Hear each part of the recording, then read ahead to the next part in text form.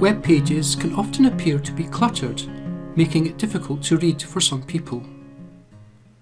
Safari browser has a built-in tool called Reader View, which simplifies web pages and has options to change the font style, size and background colour.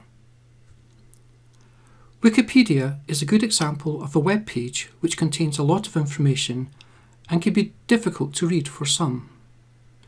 On the top left side of the URL bar there is a double A. Tapping or clicking the double A reveals the Reader View. Here you can increase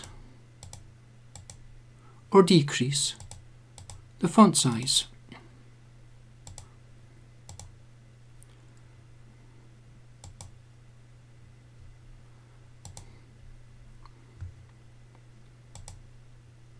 You can also change the font style.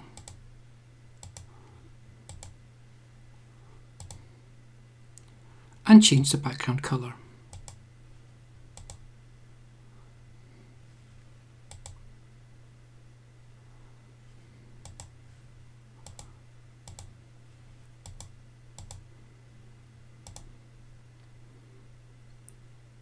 Tap or click Hide Reader View to exit.